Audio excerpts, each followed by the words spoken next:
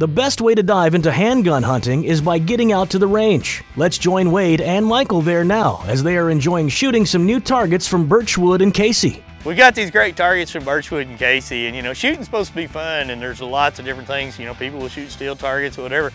We got a pool rack right here. The numbers are on there, so we're just going to take turns and see if who can get the most numbers to their credit. And it might be 0-0 when we're all said and done. You never know, but you know what? We're gonna have fun. We're gonna pull the trigger. Ah, he cut the one. Ooh, that was a good one. That's a good one. That's a bullseye. That was a real good one. That's just pretty fun. You know, target shooting to me is supposed to be fun, and the time you spend doing this really helps your trigger pull for when you get into hunting season. For any type of firearm, you can have a little fun with these targets. They've got a deer target. They've got a silhouette target. They've got just a standard plate looking target. And then we've got these pool balls right here. This is, you know, pretty interesting. We're shooting little spots like that. I'm gonna blame it on my old eyes. I don't know what Michael's excuse is. I got no excuse.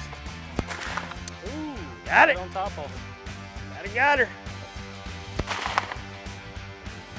Hello.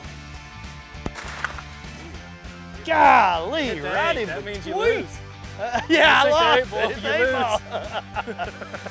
You know, the thing about targets is you want to put the holes in them. It's just a fun thing to be able to do.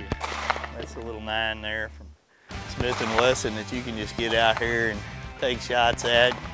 Michael shooting the 10, which is a classic from Smith & Wesson.